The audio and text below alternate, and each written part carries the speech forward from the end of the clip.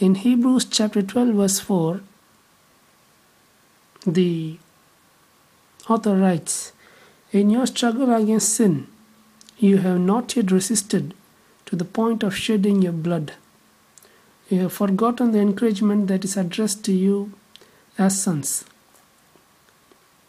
My son, do not think lightly of the Lord's discipline or give up when you are corrected by him. For the Lord disciplines the one he loves, and he punishes every son he accepts." This is found in Hebrews chapter 12 verses 4 to 7.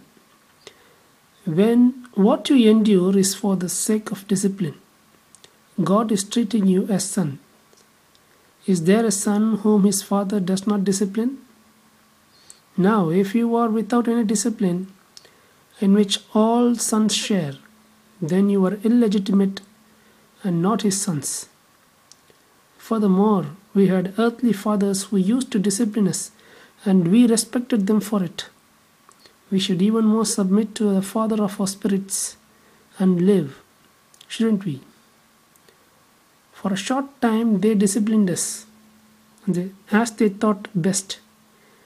But He, God, does it for our good, so that we may share in His holiness. Verse 11. No discipline seems pleasant at the time, but painful. Later on, however, for those who have been trained by it, it produces a harvest of righteousness and peace. Let's make some observations, jot down some points from this passage.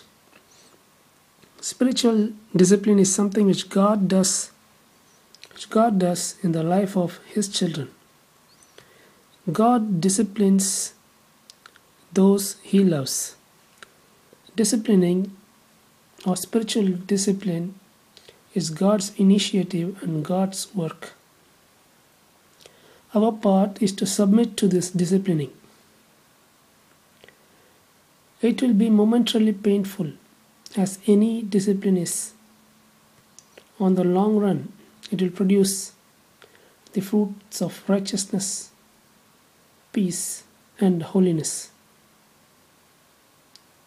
It is only through this discipline we are going to be transformed and share in His holiness or become Christ-like. So this discipline is learning to live consistently according to the commands of Christ. It's about how we think and act when no one's noticing, when someone's noticing, or even if everyone is noticing. In other words, it's about being proactive with the commandments of Christ. It's about living according to the commandments of Christ in the dark, in the light, in the church, in the school, college, workplace, everywhere. Many times we see that we are not the same in all these places. You will recognize by now how we can never do it by ourselves, and how only God can enable and empower us and discipline us.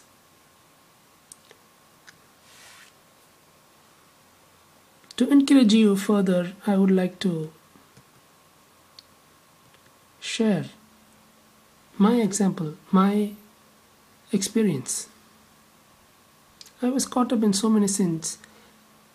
Even after I became a believer, I had forgiveness of sins, but I did not have power over sin.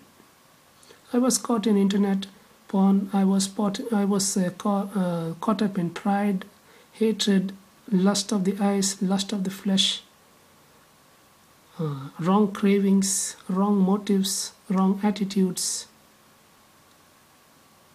cursing, inside if not outside. There was no love for neighbor, though I claim to love God. And during these days, I was regularly reading my Bible, praying, but that was the only spirituality I had. But all other things which God expects were not there. I was, of course, very regular to Bible studies, worship, prayer, apologetics, but all these things had little impact because I was resisting God. I was resisting God's disciplining. And so I became worse, and sin started dominating me. And God in His infinite mercy again convicted me and slowly changed me, gave me power to overcome sin. And now I'm sharing this with you because it is by the grace of God and the disciplining of God over about a decade in my life that I reached the point where I can share this with you about true spiritual discipline and the need for it.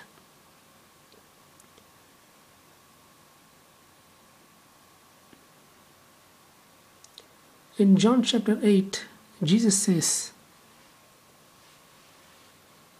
"Anyone who sins is a slave of sin." A slave does not have a permanent place in the family,